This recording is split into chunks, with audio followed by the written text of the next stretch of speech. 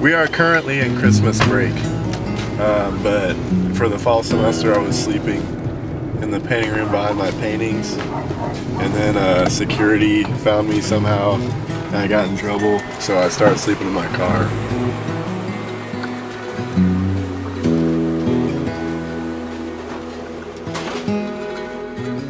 Somebody had told him I was in there, but like I'm on the security list, so there wasn't anything they could do about it. Whatever. That's cool. It's okay. It ended up working out better.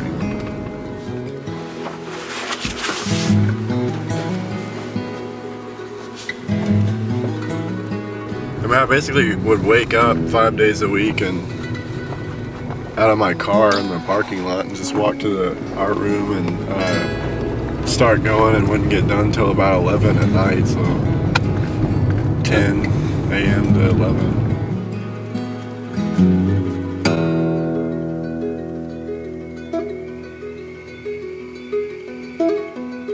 You know, religion and philosophy go hand in hand with things like technology and artwork. And technology is getting more and more abstract every day. Nobody knows where an iPod comes from. Nobody knows where computers come from. We don't know how to use them. We don't know what's going on. But at the same time, the commercials say you already know how to use it. You know, you don't know what it is. So I think artwork is becoming more despondent and more confused as that happens to our psyche. It's our psyche being abducted. So that's what my artwork was dealing with last semester. With all the pieces, I was trying to put symbols that anyone could interpret for themselves, you know, and find your own meaning, so it becomes this kind of cathartic psychological experience looking at a piece of art. I guess any art could be like that, but some art is made to help you with that process. I don't really remember naming any of them. I haven't needed to yet. The eyes to see the sun. I think everybody struggles with artwork and struggles with you know, finding meaning in whatever it is that their art is, and so this person's kind of like frustrated with it, but at the same time there's really nice things coming out of all this weird chaos and everything. So that was a nice piece. I really enjoyed that one.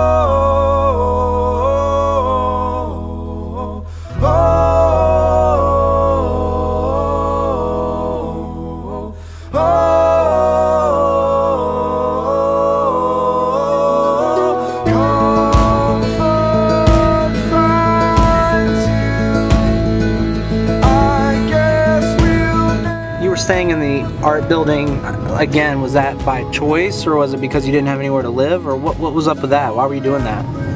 I mean, for one thing, it was like a, you know, a spiritual journey thing. Like, it helped my discipline, you know, to not be around my family and to not have steady food or anything like that. And it helped me, you know, adapt and be dedicated to my craft and all that.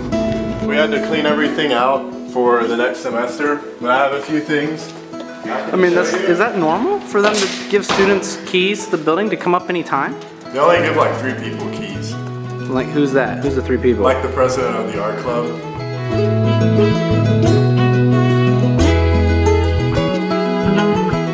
This piece was also a good experience for me. It was a collaborative piece with my friend Val Curry, who I work a lot with.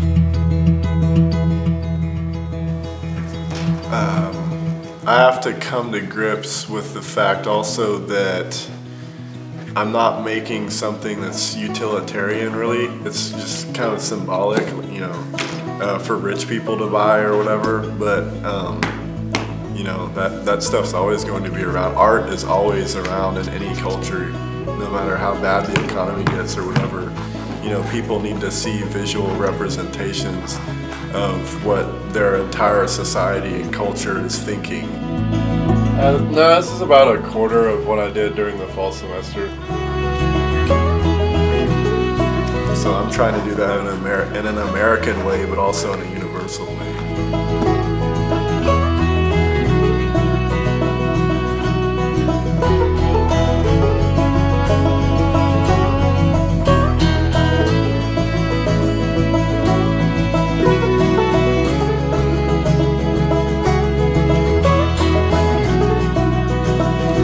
think art helps wake people up because everything is becoming a euphemism, and a euphemism is a symbol.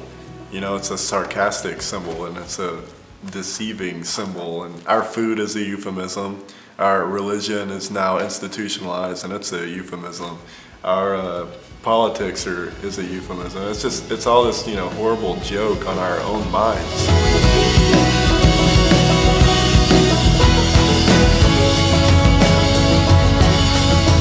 So I think that artwork that is coming from an honest place in you, no matter if it's technical or whatever, is good. And, you know, try to focus on good things. Focus on freeing people, you know, freeing people's minds, and it'll happen. That semester was meaningful for me because I think before it started, I decided I was going to set goals and collaborate with people and help other people out, and, you know, try to get the program energized as well as myself. And small little things I felt like that were what helped the most.